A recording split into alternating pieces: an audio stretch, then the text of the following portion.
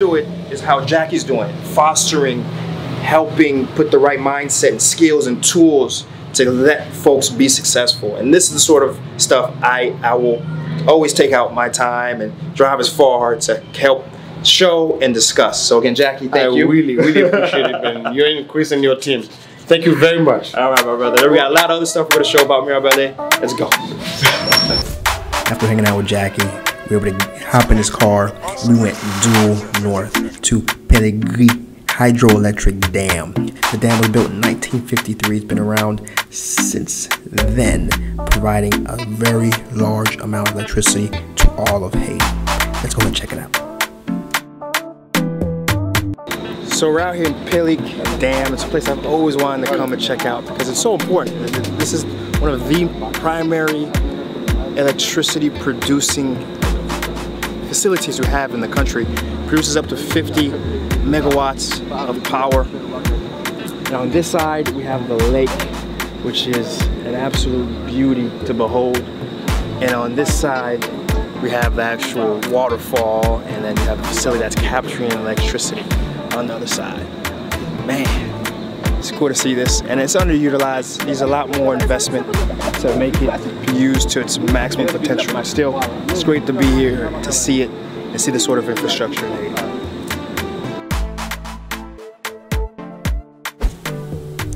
We got back in the car and headed towards Mirabel to see what else we could find in this magnificent city, and we ran into a treasure.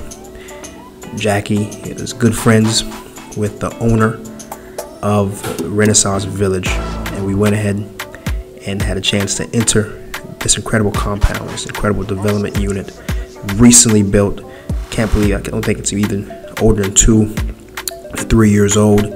It sits in a mango grove facility. I mean, it's surrounded by dozens and dozens of mangoes as you go into a very large tree-covered driveway, and you get a chance to see something that, and it's something you can run out even right now. So when you're visiting Mirabel, you can stay, be comfortable, check out their pool.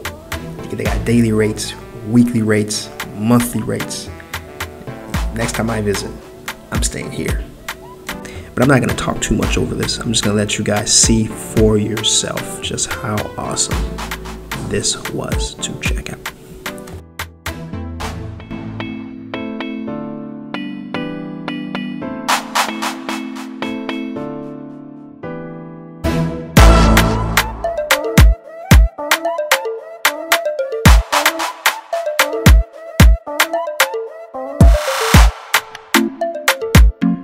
Pedro, the awesome producer.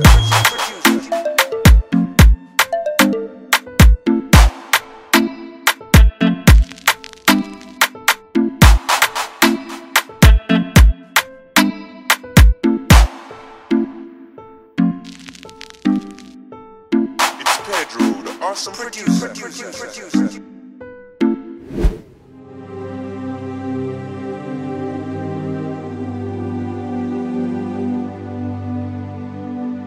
So we're in front of Mirabel Hospital, one of the largest hospitals, not only in Haiti, but in the Caribbean. Actually, this is one of the facilities, that's many people know this.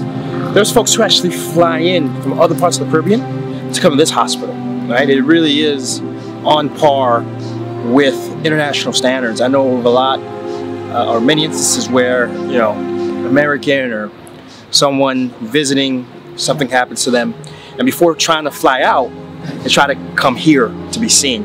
Now, the difficulty, of course, is that too often there's not enough beds. The demand versus the amount of capacity that's here, usually there's certainly an imbalance. But it is reassuring to know, despite what you may hear about Haiti and the lack of hospitals, yes, it's true there needs to be more, but there is an international level hospital that exists here.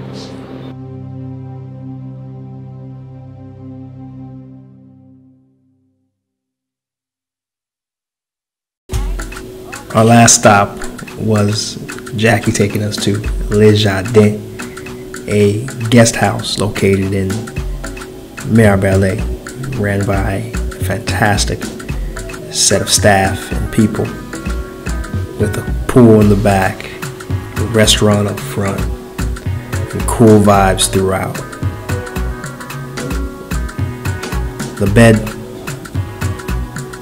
the furnishings, and everything around was up to exactly how I personally like it.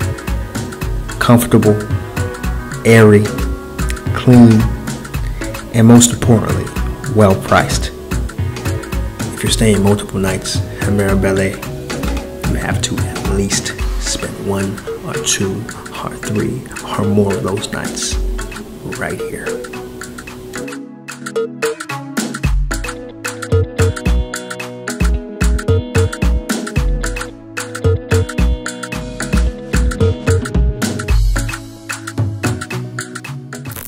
So that's a wrap.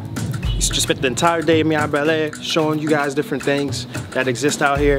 Again, we just wrapped up Ligue Jardin. Fantastic hotel experience. Definitely worth coming out if you're out here, need a place to sleep, place to eat, place to swim. Until we're back at it again, guys. We'll be back at it again.